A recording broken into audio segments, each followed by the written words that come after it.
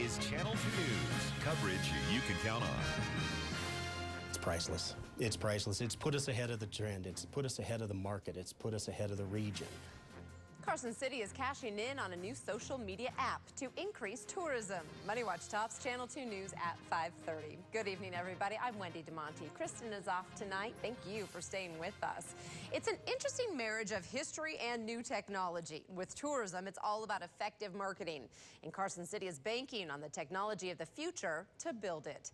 Aaron Breen joins us from the newsroom with details on the tie between the two. And Aaron, it sounds like it's working. Well, Wendy, when it comes to marketing Carson City, trifold brochures and mailers are out. The app is what's in.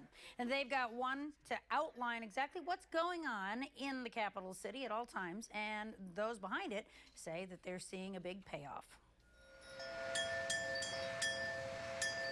Hear that? It's the subtle wind chimes of change.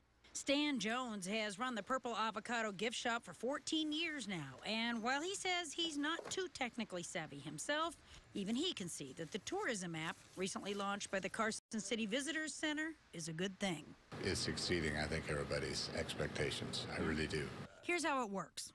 A quick free download and it makes the information that you would look for in print media really just right there in the palm of your hand, and then it makes that information real time. Eat where all the food is, and then stay all of our room and lodging. That's events, hiking trails, restaurants, shopping specials. It's all here. In fact, sports tourism is becoming huge in Carson City, and up-to-date information is very important for that.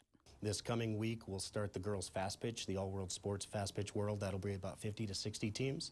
The following week, we'll have over 100 baseball teams coming into Carson City for the all-world national Chase the Ring championship tournament. Carson City has always been known for its history. Now they're attracting a whole new demographic, the 25 to 45-year-old mobile media user.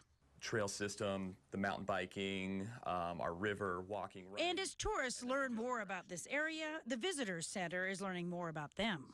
Our mobile app has a full analytics suite. We know who's downloading it, where they're downloading it, and how they use it after they download the app, which they expect will help them grow businesses even more. I just envision it just growing and growing. I truly do.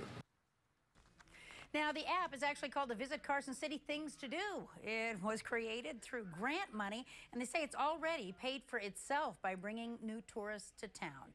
And we've got a link all set up for you on our website at ktvn.com. Just click on the online version of this story. Covering Money Watch, Aaron Breen, Channel 2 News. And it looks really easy to use with great pictures. Okay, Aaron, thank you.